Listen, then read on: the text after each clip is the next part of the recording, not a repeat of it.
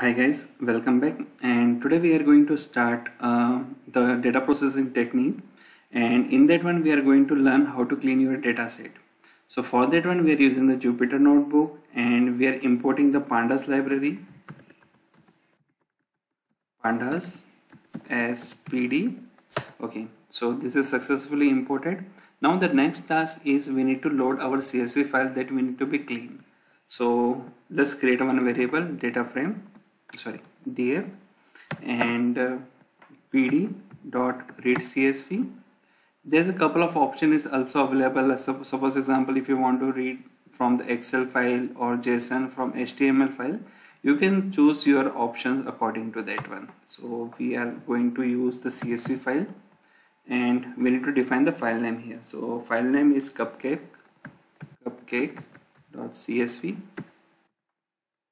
Once you execute this command, so this read CSV file will return as a object into the data frame.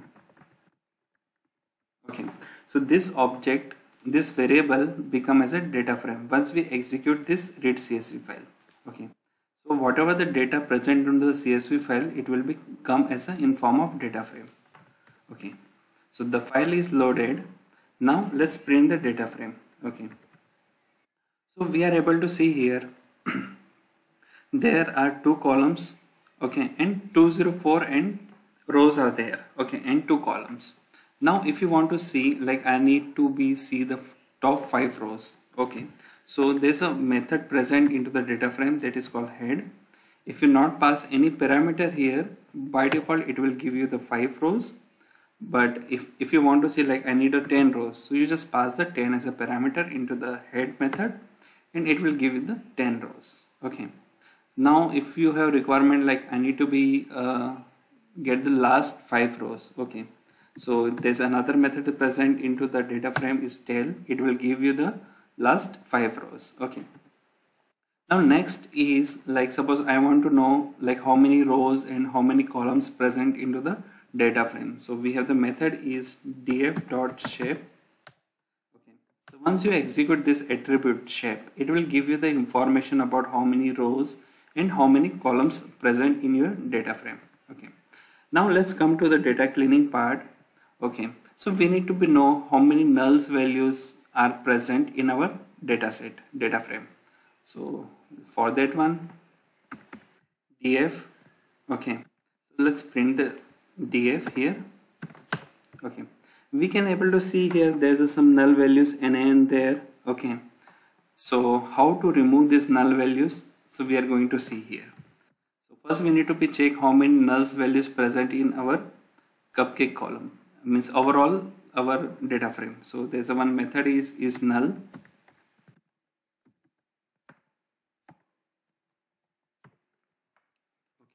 so this null method will give you the information in terms of booleans.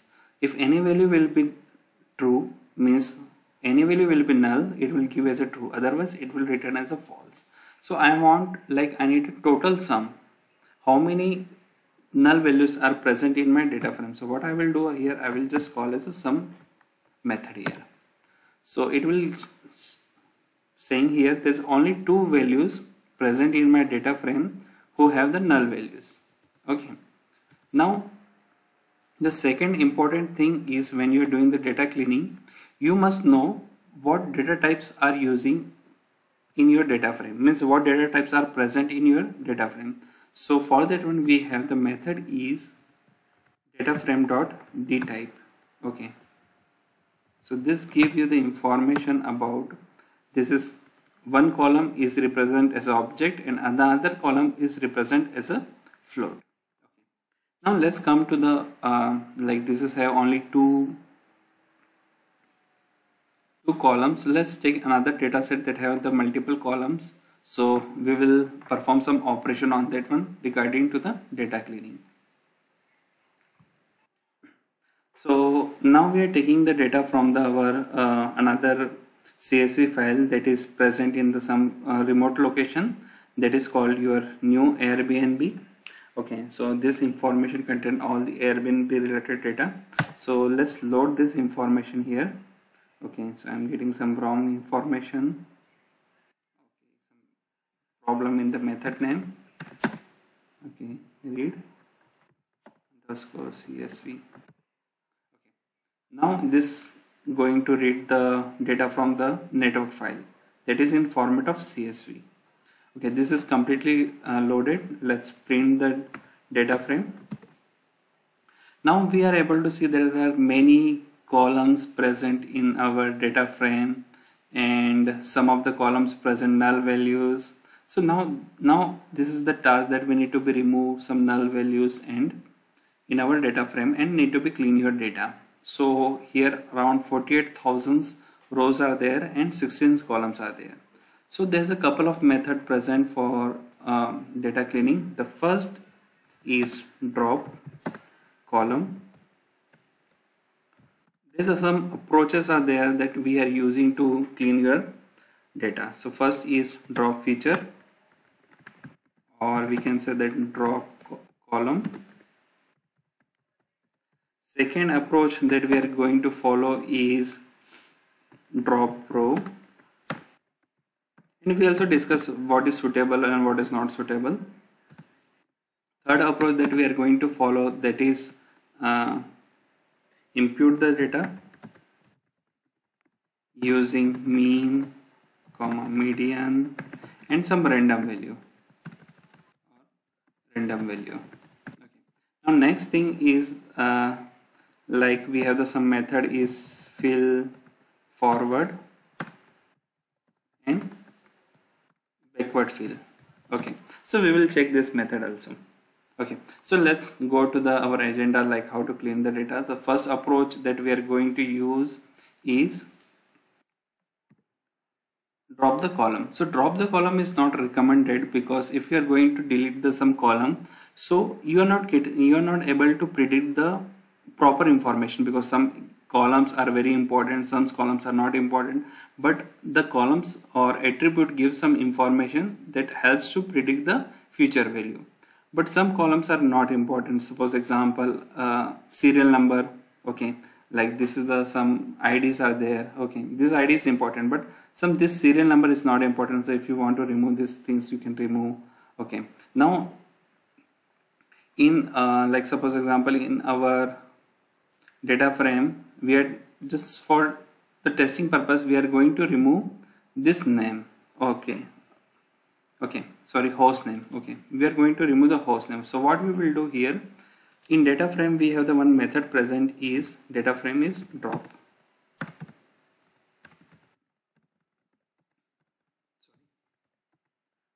And here we need to define your column name. Okay, so my column name that I am going to delete is host name. And okay, now what we are doing here, we are just removing the host column. Okay, host name. Okay, now this, once we call this drop method, it will be written as a data frame. Okay, so just create one more method is data equal to this one and execute this method. Okay, so this method is properly executed. Sorry, we missed one thing. So here we need to define the axis. Okay, so here we are going to define axis. So axis means, like suppose example, if you want to remove the row, so we can define 0. If you want to remove the column, so we are going to define as a 1. Okay, so let's execute these things. Okay, we need to define the column name proper. Okay, now we can see here, once you print the data, we can't able to see the host name. Okay, so with the help of the drop, we can able to delete the column. Now the thing is that I don't want to create any new data frame. I just want to reflect into the existing data frame. So what we will do here, instead of just creating the new variable, what I will do here, data frame dot drop.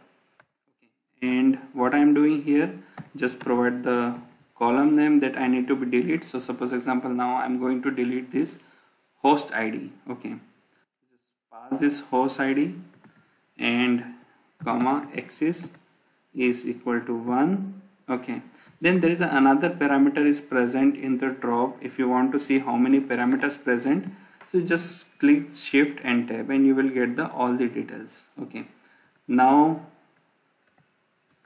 we need to be in place. There's a one parameter is here. By default it is false. Once you're true here, okay, define true. So whatever the operation that we are performing in the drop, so this operation will be directly affected to the data frame. Means whatever we are doing here, it is affecting to the data frame. Means there is no object will be created. So just print the data frame here, and we are able to see here the host ID is also removed in from our data frame. Okay. So this is the method that we can able to clean our data, but it is not recommended, but it is usable when you know your data. Okay, you have the understanding about your data, what is column we need to be removed and what need to be removed, not need to be removed. So let's go to the next approach. The next approach is, let's load the data again here. We remove some data is there, so let's need to be get the data. Okay, so next approach is, suppose I want to remove the only column. So what we have, our method is like, let's take it as a variable here, df.drop na. When you perform without any parameter here, so by default it will be removes all the nan values, okay, null values, okay, that is present in our rows. It may be single, it may be multiples, okay. So by default, if any row contain any null value, it will be removed that completely row. So let's see here. Okay. Now before we have how many rows we have? Around 48,000 we have the rows. Let's check how many rows are there after performing the drop na. Okay. Now we can see here that 38,000 rows are there. Before it was the 48,000, now is 38,000. So around 10,000 rows are removed. Okay. This is a very crude operation, we cannot be performed, because if we are removing the large amount of data, so the prediction will not work as a perfectly. So what we will do here, it is also not recommended. What we will do here, we are performing some operation here. Suppose example, there's another method is here to remove this none value with have some default values. So what we will do here, data equal to df dot fill na, okay, and I'm just setting as a 0. So whenever we have the null, okay, nan, it will be set as a 0. So let's see here. So we can able to see here, suppose example in this many rows we have null values, so we can able to see the all null values will be replaced with zeros. But this is also not a good approach, because if you are defining all the values as a 0, so you can't able to see what is the prediction. It will be like unambiguous values. Okay, it is unbiased, we can say that one. So we can able to perform. What we will do here, we are just going for some precise value, like suppose example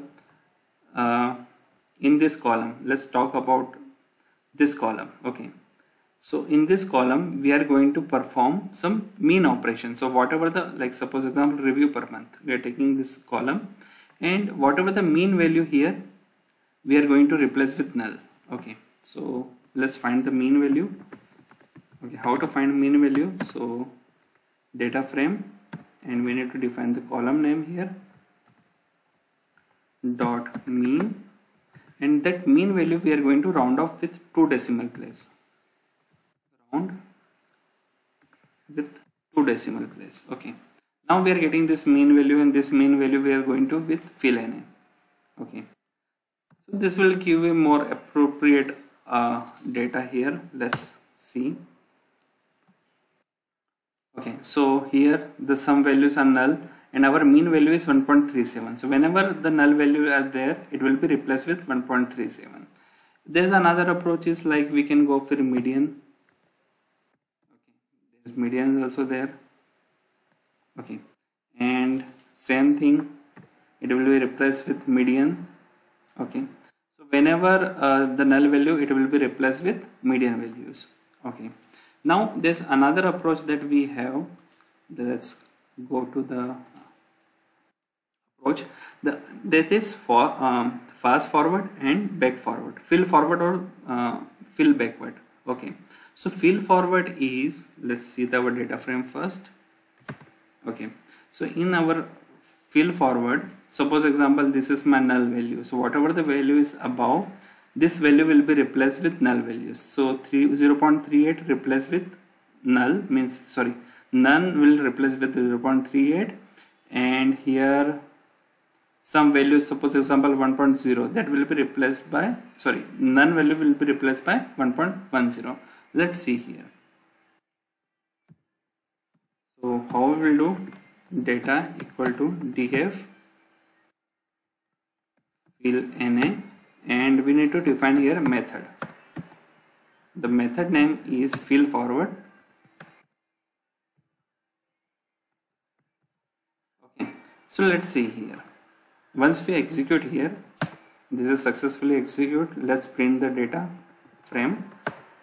Okay, so we are using the fill forward, means whatever the top value, that will be replaced by null. So suppose example here 0.38, this is the null value, so 0.38 replaced with null. Okay, let's see the back forward.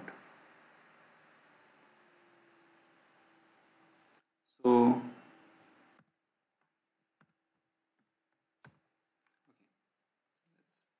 here,